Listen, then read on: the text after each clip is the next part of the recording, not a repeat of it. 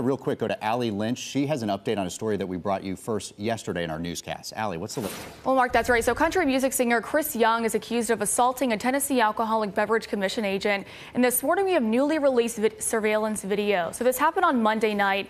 A team of agents were performing compliance checks at Nashville bars along Demumbrian Street and asked to check Young's ID. So according to the affidavit, Young followed the agents to another bar and blocked them from leaving. The agent reported in the affidavit Young struck him in the shoulder.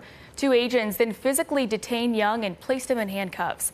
The video we're about to show you appears to be cell phone video shot from off a screen and only shows a portion of the incident.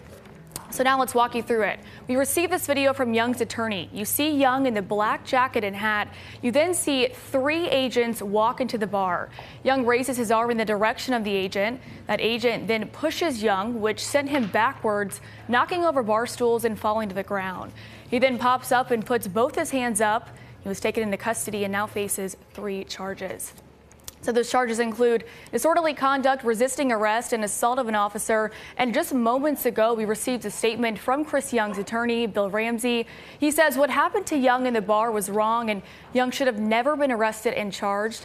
The attorney called on the Tennessee Alcoholic Beverage Commission to drop those charges and apologize. We have a follow-up letter later on this afternoon we can show you. That'll also be on our website. That's WKRN.com.